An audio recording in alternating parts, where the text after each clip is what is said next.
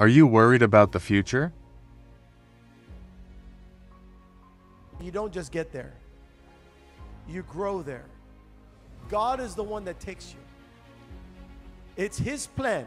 It's His future that He has for you. He gives it to you. And I promise you that if you will serve the Lord and you will worship God and you will live for the Lord and let God lead you, you will have so much joy, so much peace, because the life that God has for you is far greater than whatever life you think you can have. You've been thinking about life, about what you'll become for whatever years, maybe 20 years, 15 years, 10 years, whatever years you've lived in your life. You've been thinking about your future for that amount of time. But God's been thinking about your life before the foundations of the earth. Amen? And because God's been thinking about your life, you're not going to mess up. It's not going to be a mistake. God's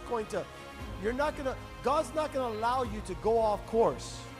He's going to do everything possible to lead you back to the plan and the purpose that He has for you. Amen. Trust God with your future today. Follow for more.